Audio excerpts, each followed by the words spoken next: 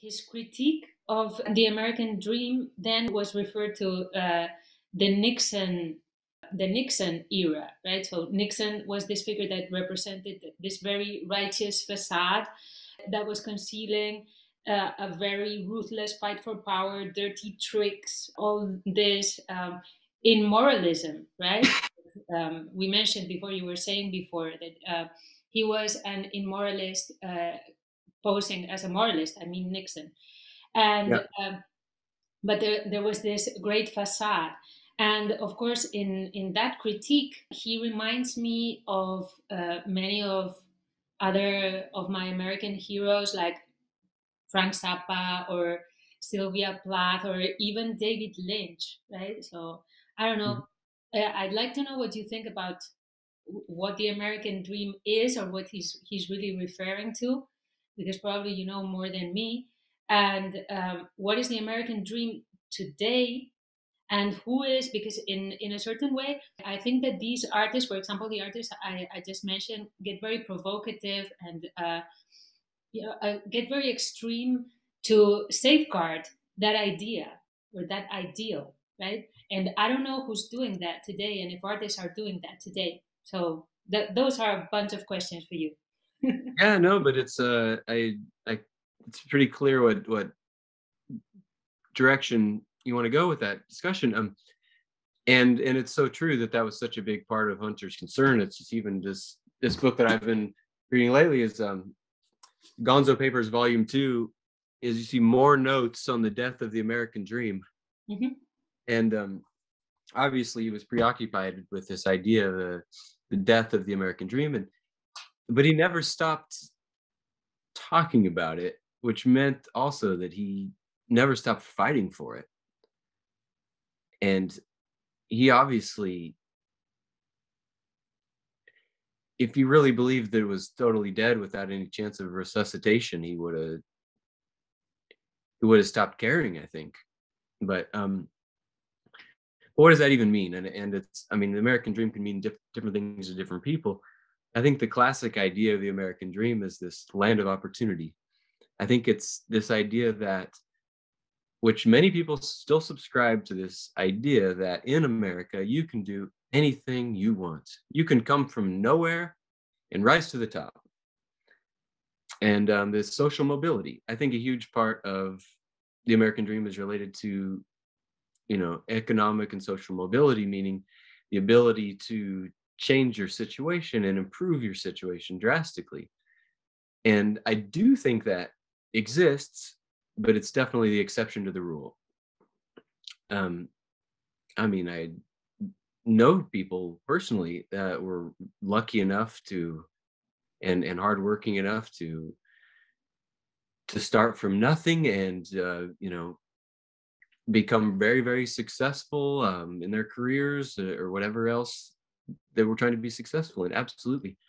But um but honestly, a huge percentage of Americans are just oppressed by the horrible lack of social safety net in the country. I mean, I don't even know the statistic, but there's got to be a third of Americans who can't afford to go to the doctor, right? Wow. Yeah, I mean, I didn't go to the doctor personally for almost a decade because I couldn't afford health insurance. I was denied health insurance from pre-existing condition, and fortunately, my sister became a doctor, so I could go visit her. Thank you, Amity.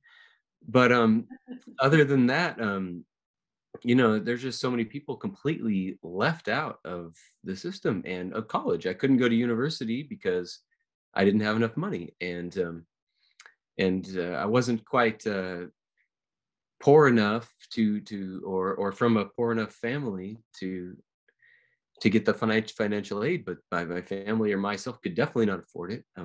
Just a long story short, education and healthcare are two of the biggest issues in America that leave people absolutely, at a disadvantage, at a huge disadvantage. And and for me, those are two obstacles that the country has to overcome immediately to revive any idea of American dream. And and we'll see. There's some talk of these. I mean, fortunately, we did have people like Bernie Sanders who got the message across pretty loud and clear to a lot of Americans about how vital these kind of reforms were to you know paving a better future for our country. But in the end, where are we? It's just too little, too late. Little steps. And culturally speaking, I think that there are still incredible and visionary thinkers and artists and inventors and also entrepreneurs. And I still think that you could never call the American dream dead. There's always going to be sparks of life, and there's always going to be some great innovations. Um, but there's also, as Hunter was all too aware of 50 years ago, and making it all too clear in songs of the doomed, of like that we are really fucked if we don't address some of these big issues. And also in a lot of these issues are centered around what happens in our government. Absolutely. And for all you Europeans who may not realize, but the American government is basically pay to play. There's no limit on political contributions, pure and simple. Mm. If you pay enough money, you can tell the government what to do. And we're talking about the United States of America here. This is not some third world country. This is first world freaking disaster. Yeah. And No, no, you're completely right. And this is something that we didn't talk about, but it's also implicit in all of Hunter Thompson's political program, which is he's going against the perpetuation of power, no, and how these elites just are doing whatever they have to do. Not the whole system; it's a structural problem. The whole system is structured so that there is a permanent perpetuation of the same. But exactly. anyway, because I want to ask you a couple of questions about other things.